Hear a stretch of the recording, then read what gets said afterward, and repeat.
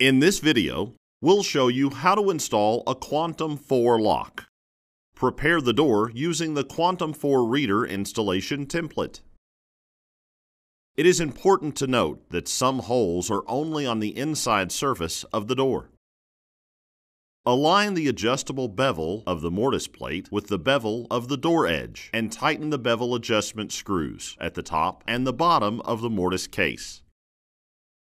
Insert the mortise case into the door with the motor wire routed through the notch. Make sure the wires do not get pinched or pulled. Attach the mortise front plate to the door using the appropriate wood or machine screws. The screws must be tightened before the trim is installed. Lastly, install the scalp plates with the screws provided to ensure the latch properly engages into the strike plate. To install the lock trim, first remove the battery pack. Position the reader assembly on the outside of the door and carefully route the ribbon cable and power cable through the door. Do not pull or crease the ribbon cable.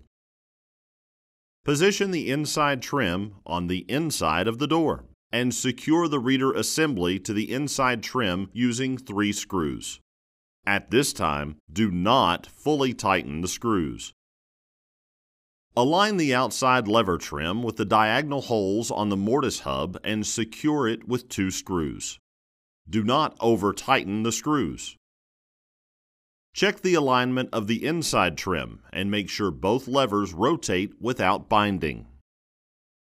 Once the inside trim is properly aligned, fully tighten the screws and secure the reader assembly. Again, check both levers to make sure they rotate without binding. Place the battery pack in the lock and route the battery wire through the lower left corner of the battery compartment. Next, connect the reader ribbon cable to the printed circuit board and make sure not to crease the ribbon cable. Connect the reader power cable and motor cable. Optionally, connect the BLE cable. Lastly, connect the battery wire and the motor will reset.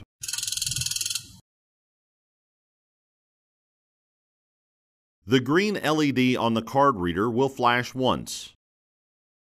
The marks on the switch cam should be at the top and bottom when the deadbolt is retracted.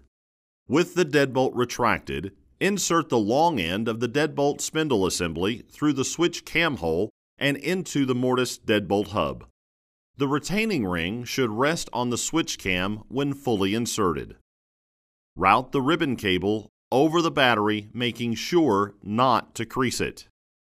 Install the inside escutcheon with the thumb turn pointed upward. The final installation step is to secure the inside trim cover using the 2 Torx screws.